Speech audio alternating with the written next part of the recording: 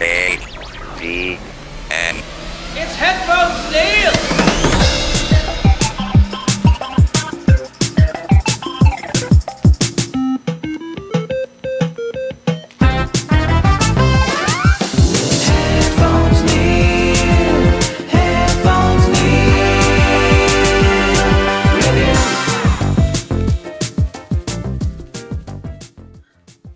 What's up, guys, and welcome back to another episode of HeadphonesNeil Reviews. I'm your host, as always, HeadphonesNeil, bringing you my review and episode for this week's set of stuff. So, I'm gonna have the usual reviews of the latest episode of Ahsoka and my update on Stargate SG-1. I did have a chance to finish playing Brutal Wolfenstein, so I'll have the review of that. This week's additional reviews are going to be a film review and my ongoing monthly review for Knott's Berry Farm. So to get it started, I did have a chance to watch Oppenheimer last week, finally, and I do want to say that it is worth watching as a film. It's very well done.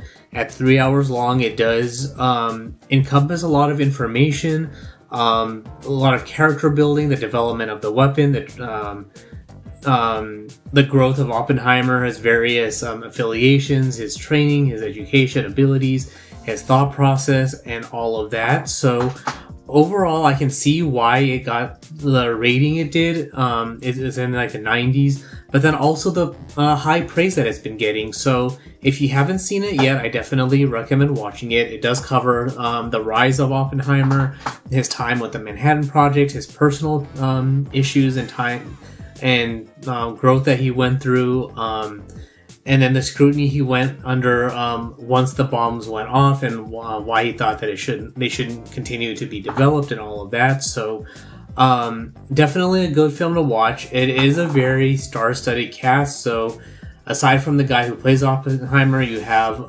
Robert Downey Jr. in there, Florence Pugh, among many other people. So definitely check out the cast list. Matt Damon's in there, which got me to thinking why, or like at some point in the movie, you also begin to wonder why, like Ben Affleck and Tom Hanks, or Harrison Ford weren't in there, because they would definitely fit the profile of some of those characters as far as being able to cast them. But definitely watch the film, characters aside and the people who play them aside. I definitely recommend giving it a watch. It's very well produced. Like I said, at 3 hours long, it gives all the stories a chance to grow and develop, all the characters to interact and all of that stuff. So definite recommendation for me for that. Now, for this month's Knott's Berry Farm review, I was going to do a separate episode for it, but because it's one of those things where it would be detrimental to do its own episode, I thought I would roll it into here. I still did the blog post for compiling the photos and videos from the trip, but because September is kind of that intermediary month between summer and the end of the year holidays, you don't really have too much going on. They do start taking away a lot of the Ghost Town Live stuff and Boysenberry stuff, and then transitioning over into the Halloween stuff, and then they follow that directly with Thanksgiving and Christmas. So that's why, like, that if you visit in September, it's actually a good time to go, because you don't have much going on. If you just want to go to the park for rides, hang out, relax, then it's a good time to go, especially during the weekdays, which is what we had a chance to do on this trip. So for the 100-year segment for this month, I got to thinking, well, it's an amusement park, everyone's into fitness. How would you go around the park to get 10,000 steps? Now, you would think, well, Knott's Berry Farm is not nearly as big as, Disneyland, California Adventure, even Six Flags Magic Mountain, possibly even Universal Studios. So is it even possible? Is it doable or anything like that?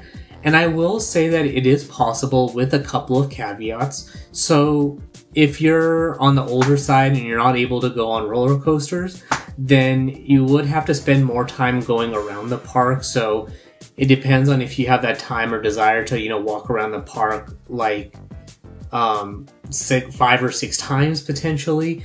But if you are able to go online or on rides, then by walking around the park, so or to backtrack a little bit, in order to get the 10,000 steps, you could go randomly zigzag across the park. So go from Ghost Rider to Accelerator, then to Pony Express, to Jaguar, and things like that. If you go all over the place like that, then it's probably a lot easier. But if you want to go on a more structured route, then my recommendation is to first go in a clockwise or counterclockwise route around the outside of the park. So, start in Ghost Town, go all the way towards the back through the boardwalk, around to Camp Snoopy and back to the front, or vice versa. Then go around the middle areas of the park. So, the areas by the log ride and the Calico train, and then the various shops and stuff in Ghost Town. And go in all those areas, go shopping and look at a lot of that stuff.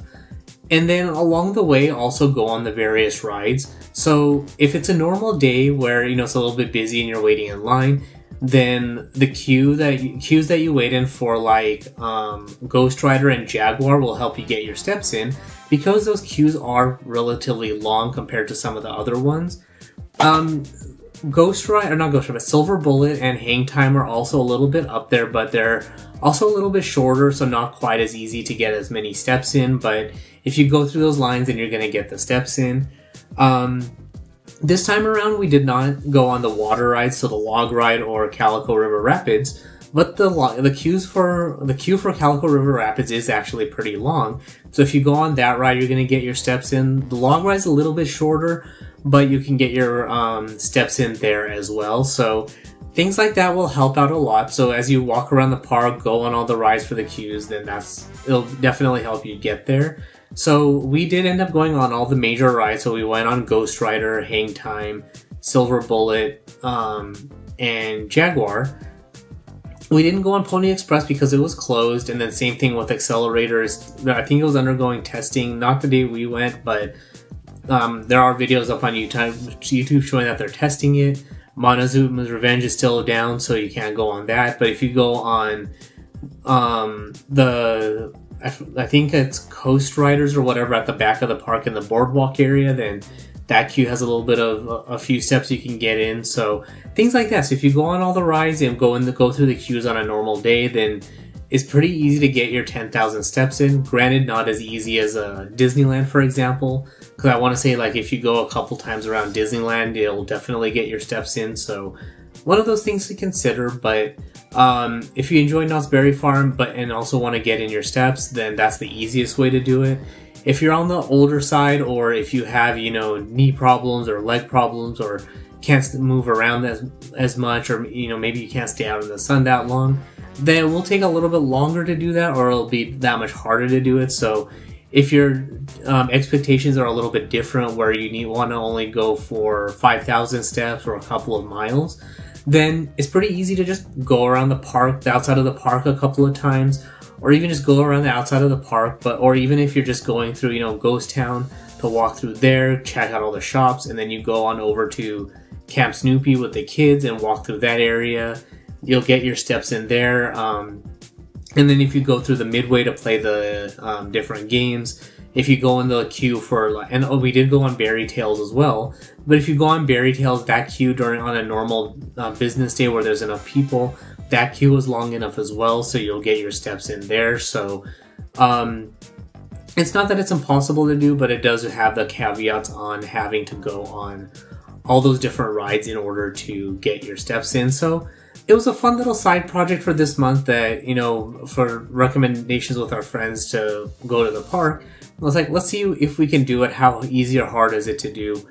We figured that it would not be that hard because there would be longer lines and the queues would be long, but also, as it turns out, the park was not too busy when we went, so all the queues were super short. So on the blog post that's linked in the show notes, you'll see that a lot of the rides were walk-on. So even like Ghost Rider, or especially like Ghost Rider and Jaguar, we went straight to the queues, and there was like no line for Ghost Rider, no line for Silver Bullet or Jaguar. Berry Tales was a little bit of a wait just because the load-unload times for that ride are a little bit on the weird side. It's always a little bit slow, so there's always a wait there. But then we didn't, and like I said, we didn't go on the log ride or Calico River Rapids, so we're not sure how the waits were there. But for the most part, all the big roller coasters had almost no lines, so the queues were shorter than they would normally be. So there's that. And same thing for the Calico Mine Ride. I think we got on the first or second train on walking on that line, so that was also pretty much a walk-on. So like I said, September is a downtime, so it's kind of hard to get your 10,000 steps in. But if you just want to go around the park and to get, you know, steps in a relatively easy way, and you're not going to go on any rides, and the park is easy to get through, you know, go through Ghost Island for those shops and that stuff, and Camp Snoopy will cover most of it, and then, you know, go through the boardwalk to just get the experience of going through the boardwalk, pass by the Midway, and all of that stuff.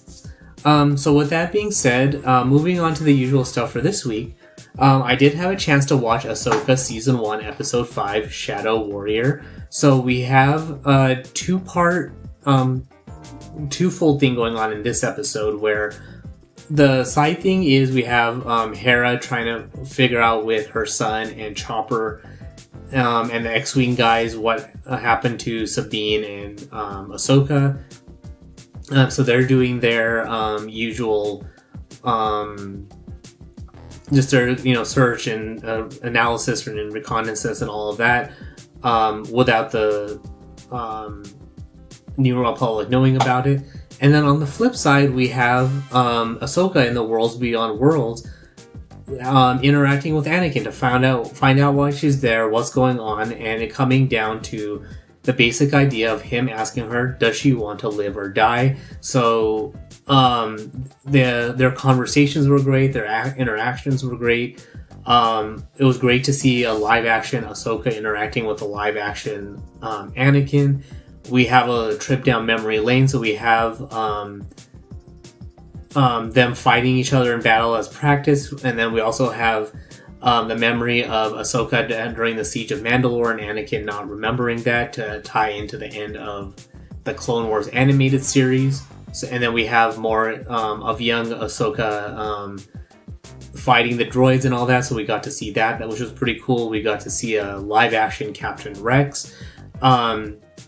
And then we got to see Anakin as Darth Vader to fight Ahsoka and his lightsaber battles and all that. And I think the most telling part of that conversation was that Anakin was trained during a time of peace to be a warrior, while all Ahsoka has ever known growing up was war, so she doesn't know anything else.